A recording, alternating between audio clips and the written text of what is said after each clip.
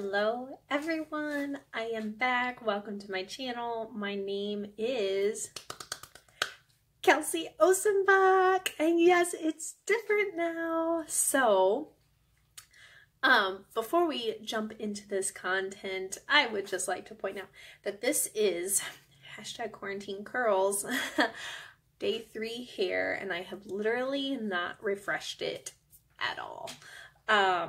So if you hop over to my Instagram, I will put my username in the description box. You can look at my most recent post about what I did to it, but I'm not gonna go into detail right now. So without further ado, if you haven't already, please subscribe, hit that notification bell. I put out videos when I can, which hopefully will be more now that I'm not planning a wedding. And so we're gonna jump right in. So a couple weeks ago, a little over a week and a half ago, I got married. Oop, hold on, I'm a little crooked. So yeah, okay, and I'm gonna insert video / pictures right here. Now these are not the professional ones, these are ones that my friends have taken and sent to me just for your information.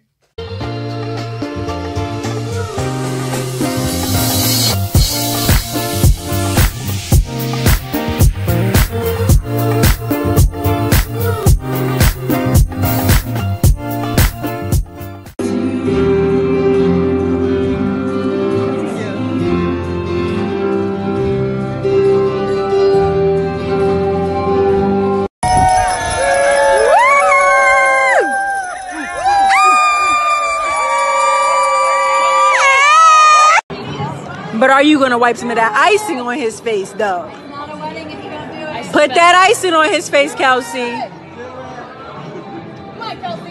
Do it.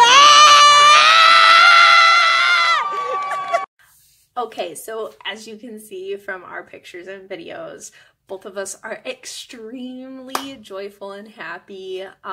We are enjoying married life, and we're very, very thankful to be husband and wife now. And from what you could see from the videos and pictures, it looked like everything went according to plan. But that is what I'm going to go into today, because it did not go according to plan. And our story really shows God's glory and his hand at work to make sure that we were still able to get married. So, the week leading up to our wedding was when everything started coming out about the coronavirus. Like, not that it hadn't come out before, but things really started to move forward in like shutdowns and everything like that. So we did get married in State College, Pennsylvania. And our ceremony venue was booked for the Eisenhower Chapel on Penn State's campus. Now, I had used to work there before I moved up here to Utica, New York, and so my old boss waived the fee for us for the ceremony space. So we're like, awesome, free ceremony space, like, this is great.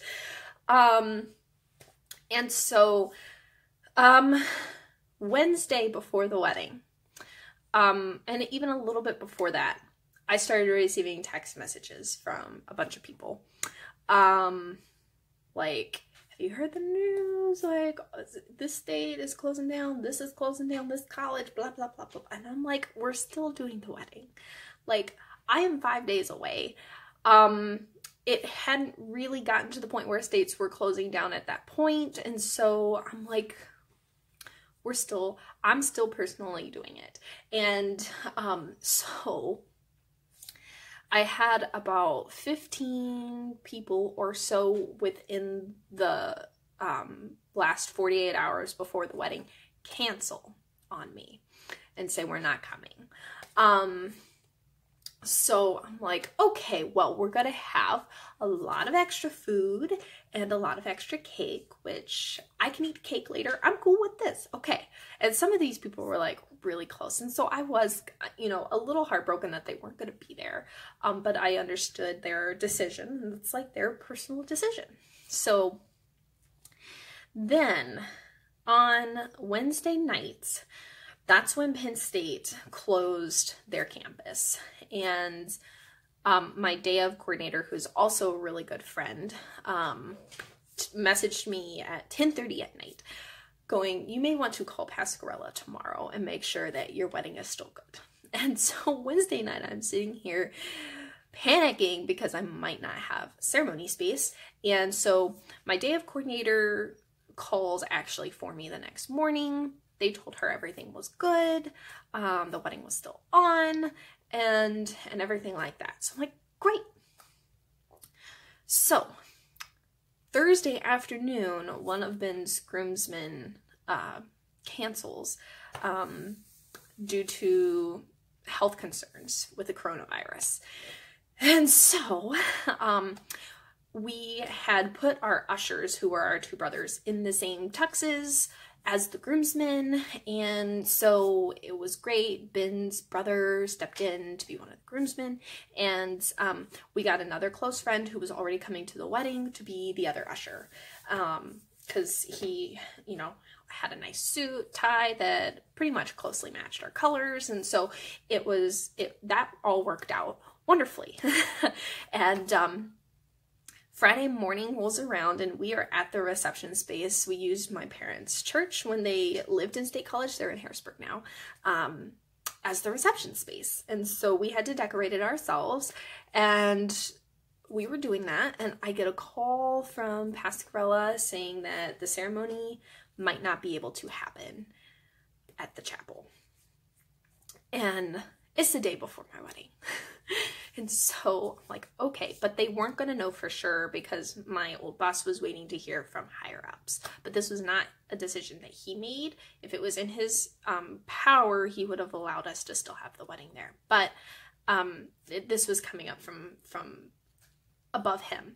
So he's like, we don't know for sure yet. I haven't heard from them. So as soon as I hear back from them, I will let you know.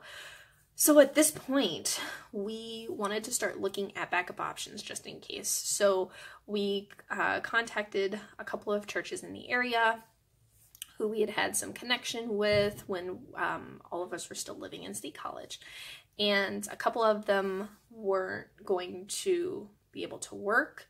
And then Ben called his church that he used to go to when he lived in State College, and they said it could work, but we're not sure because Donald Trump was coming on at 3 to give more information, and if he issues a state of emergency and complete shutdown, like, we probably won't be able to do it. So by about 1 o'clock in the afternoon, we had basically narrowed down to 2 options. We could get married at Ben's old church, or we are just going to have to get married in our reception space. And the way it was going to be decorated was going to be really beautiful, and at that point we only had about 120 people coming, so we were going to be able to kind of set it up with chairs going along the outer edges of the dance floor with an aisle going up through the middle, and the sweetheart table kind of being like the center point. So I held it together pretty well. I had a lot of people who were like, are you okay? Are you sure you're okay? And people who, you know, some of the vendors who were like, are you sure you're the bride? Like, you're very calm. But then at about, I don't know, 1:30 or so, I lost it. I completely broke down.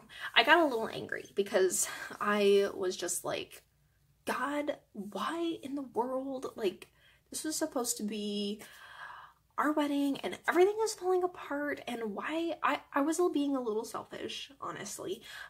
Like, why did it have to happen on our day? Like, this is our day. And so I completely broke down. My mom and I went into one of the Sunday school rooms just to have some private time so that I could just bawl, because I wasn't going to do that. Like, I had a bunch of family, aunts, uncles on both sides there, and so I wasn't going to do that with them all around. And then Ben came in, and he's always been really good about comforting and you know, helping me through my anxiety and pointing me back to Christ. And so he came in and he knelt down beside me and was like comforting me and stuff. And at that point, my mom starts bawling. She's like, I know my girl's gonna be in really good hands. And so she left us alone to kind of like just allow the two of us to deal together with this at that point, my dad had received the call from Pasquarella that we were not going to be able to have our ceremony at the chapel, and we had not heard from Ben's church yet, and we had to wait about another hour. And so we sat there for a good 45 minutes or so, praying on our knees. Ben did a lot of the spoken prayer. I was just sitting there bawling, and he's like, your turn, you need to talk to him. And I like just didn't have words, and I knew that my crying and stuff, like, God was hearing it and Jesus was interceding for me. And I'm just like, trust me, I'm talking to him. I'm just not speaking right now because I don't know what to say. Like, I don't know. So I got settled down. It was good that I just let it all out. We went back out to the reception, like the main area in the reception space, and Ben called all the family together. We got in a circle. They all prayed for me, prayed for the day. And then about 30 minutes later, we got a call from Good Shepherd Lutheran, which is Ben's old church, that we were going to be able to have it there. And I'm glad we were kind of pressed for time because our rehearsal was at 5:30, and if we needed to rehearse in our new space, so we were just kind of like, we need to figure out where we're going to be, because we got to let groomsmen know. A lot of them were coming in from out of state, and getting there around the start time of the rehearsal. So like, I have musicians, like, we gotta let these people know. I got photographers, my florist, she needs to know where to deliver all this stuff, like, so luckily, you know, God worked in a mighty way, and Good Shepherd was able to have our ceremony. So at about, you know, once we got the ceremony space, things kind of calmed down. You know, we went to the hotel to check in, and the people there were like, are you okay? Are you sure you're the bride? Like, you seem very calm. And I'm like, I'm fine now. We have the space. I let all my tears out. We're all good. So yeah. And so then we went to the rehearsal dinner, and then on our way back to the hotel from the rehearsal dinner, we get the email from Royal Caribbean that our honeymoon cruise had been canceled. And I know a lot of you are thinking, oh my gosh, you're still going to go on your cruise. I know, trust me. I heard it from so many people. You're still going on your cruise? You're crazy. Don't you know what's going on? And I had gotten to the point where I'm like, I don't want to hear it. We are within the time period that if we cancel ourselves, we will lose all of our money. We did not want to do that. So as long as the cruise was going, we were still going to be going. So day before our wedding, cruise got canceled. So I'm like, okay, well, now we're going to have to figure out what to do. And Ben and my dad both were like, you're not worrying about it tomorrow. What you're going to do is you're going to go back to the hotel. You're going to see if they can extend your honeymoon suite, your wedding night suite, one night. That gives you time to enjoy tomorrow and enjoy your wedding night. And then on Sunday, you can figure out what you're going to do. So that's what we did. The hotel was very gracious. They were able to extend our night at a discount, like our wedding night suite, on to Sunday night as well. So check out on Monday for a discount. It was great. And the day of the wedding, my parents got an email from one of our guests who was coming, who never gets an email from this bed and breakfast in Bellefonte, which is about 20 minutes outside of State College. But she got an email from them about a special that was going on. If you book, what was it? 2 nights, you get 1 free. So we ended up booking 5 nights, and we got 2 nights free. And it was fabulous. And after the week that we had, it was wonderful to just have a super quiet and chill honeymoon. But the day of the wedding, I cannot tell you how perfect it was. I mean, everything ran so smoothly. I mean, obviously there were some hiccups. Our Unity candle didn't work. We thought we were going to be sentimental and use like my parents' Unity candle, which had been burnt down a little bit. And so we had to like tilt the other candles to get the flame to the wick, but then all the wax fell into it and covered the wick, and so it wouldn't light. So there were like minor little hiccups. The morning was super chaotic because we were behind schedule with makeup and hair, but other than that, everything was perfect. The flowers were beautiful. The ceremony space was gorgeous. Like, purple was in our color scheme, and the chapel was blue.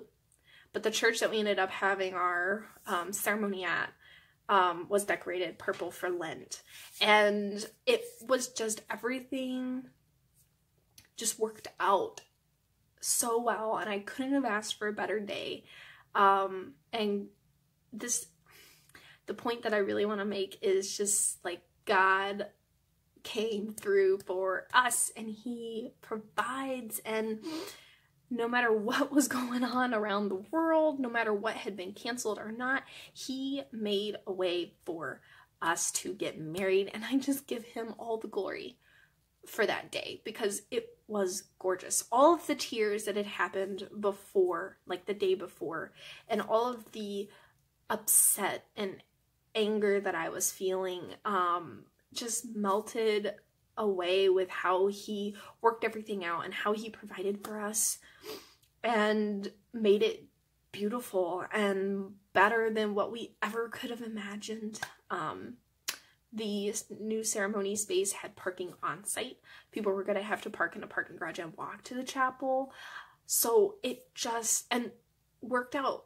And the scenery that was there, and the fact that it was Ben's church that he went to when he was at Penn State for a PhD, so it had some sentimental things to it. It was just gorgeous. And I just wanted to share this to talk about my wedding, but more importantly, talk about how God came through and how he hears our prayers. No matter what you're going through, reach out to him, because he is working and orchestrating everything to the way it is supposed to be.